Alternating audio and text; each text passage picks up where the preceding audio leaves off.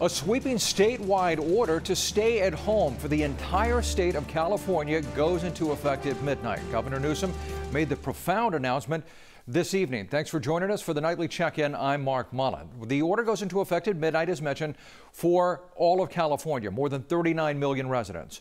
It is a difficult moment that may fill Californians with some anxiety, but Governor Newsom assured the public that order will help flatten the curve to stop the spread of the coronavirus. The governor saying that we will be able to leave home for essential things, but the idea is to shelter in place.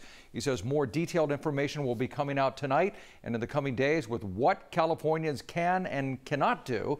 But the governor said he expects some grocery stores and food banks to always be open. He says you can also go outside for walks, but continue social distancing. You are not supposed to leave your home for non-essentials. We will be following all of the developments following this order. As we learn them, we will pass them on to you. Parents obviously feeling the stress of finding childcare already, especially with school closures lasting longer. But there soon could be a call to action. The California Department of Education says it does not want to pop up daycares, but the longer schools remain closed, the more daycare will be needed. The department recognizes this is an ongoing issue and says there could be a possible call to action. There may be a point where we have to call on more schools who have classrooms or have staff that could help in this area to be a part of the solution, rather than just saying, oh, if you didn't have this in place, you're off the hook kind of thing. County officials put out a mandate for only 10 children in a room during daycare, and it has to be the same 10 children day after day. Meanwhile, the YMCA has been helping parents find daycare centers and verified homes to take their children that accommodate space for fewer than 10 children in a room. You can log on to our website, NBC7.com, to find out how to get those referrals. Meanwhile, we have learned about a new cluster of people who tested positive for COVID-19 in San Diego County. There were 4 people in that group, and it is travel related. The number of positive coronavirus cases in San Diego now stands at 105. In California, the number of cases has surpassed 900. The U.S. has more than 13,000 cases. Despite what federal officials are saying about millions of new test kits for COVID-19, officials in San Diego still say there aren't enough here.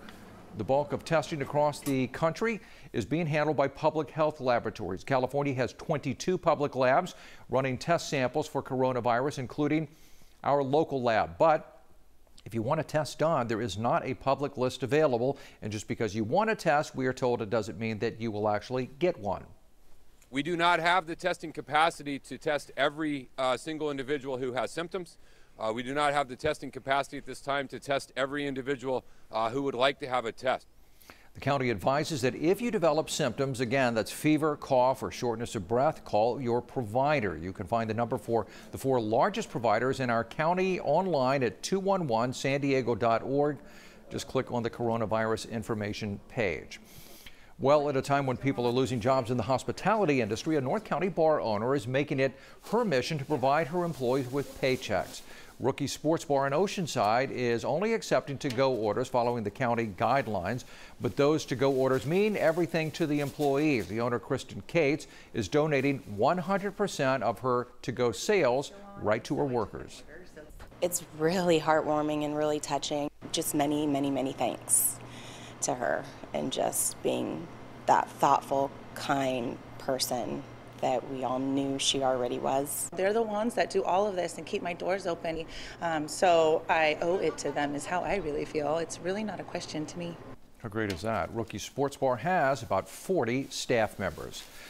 So are we in the clear from the rain? Here is Dagmar with our next chance of showers.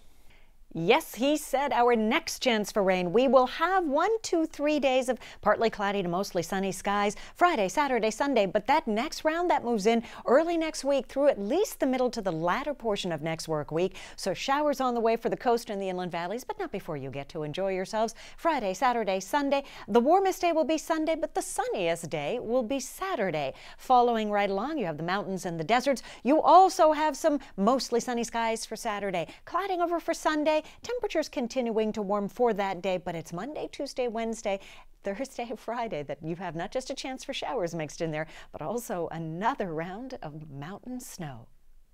That's going to do it for our nightly check-in. For our podcast listeners, our Investigates team released a new episode of Insight today, in which they discuss the region's new normal of self-quarantine. It is available on all podcast streaming platforms.